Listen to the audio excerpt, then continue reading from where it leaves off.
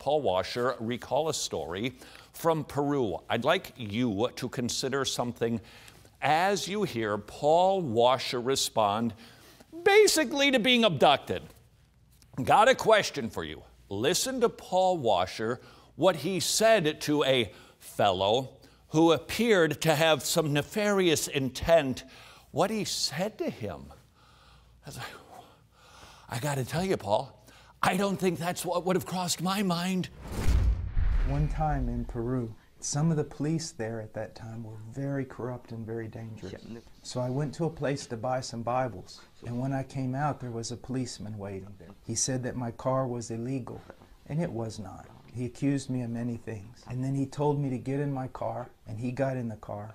He's screaming at me, and he told me to drive. Now I knew that I was in a very dangerous situation because he called some of his the other policemen to meet us in a certain place, and I thought they will beat me up and steal the car. He made me drive around, and I was just praying, and the Lord gave me peace. And then as he was screaming at me, he said, "Stop the car, get out." So I thought, well, maybe he's just going to steal my car. But then he got out, and he got in my face like this. He said, "Why are you so calm? Why don't you say anything?" And I said, "Because I'm very afraid." And he goes, "You should be." And I said, No. I said, "I'm afraid for you." And he said, "Why?" I said, "Well, because in any minute now you're going to die." He said, "What?" I said, "Yes, you're going to die. And then you're going to go to hell." He said, "Why do you say that?" And I said, "Because the Bible says, he who blesses me, God will bless.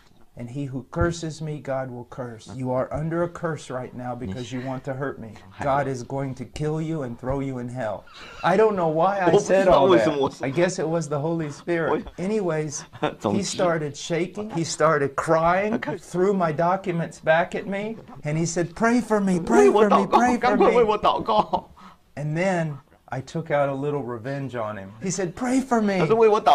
And I said, "Well, I'll try, but I don't think it'll do any good." He said, "What do you mean?" I said, "God really is mad at you, and there's nothing I can do. He's going to kill you." He said, "Pray for me, pray for me." And so I put my hands on him, and I said, "Oh, Lord, this man is wicked, and you should kill him and send him to hell right now." And the policeman opened up his eyes, looked at me. He said, "Don't pray like that."